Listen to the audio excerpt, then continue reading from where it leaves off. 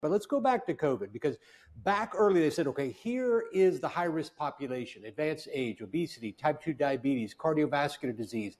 Now men were in that as well, but hypertension, chronic respiratory disease, chronic kidney disease, cancer, immunosuppression, all of these were associated with high risk in those diagnosing or contracting COVID. Almost every one of these is strongly associated with low vitamin C. The only one that's moderate is hypertension. Advanced age, strongly associated with low bifidobacterium. Obesity, type 2 diabetes, cardiovascular disease, hypertension, chronic respiratory disease, chronic kidney disease, cancer, immunosuppression, smokers, it's limited evidence, but otherwise all of that strongly associated with low bifidobacterium. Now, association doesn't equal causation, but definitely check out the evidence supporting those associations, because what I'm trying to say here is there's a connection to the gut microbiome, and I think you found the connection there, vitamin C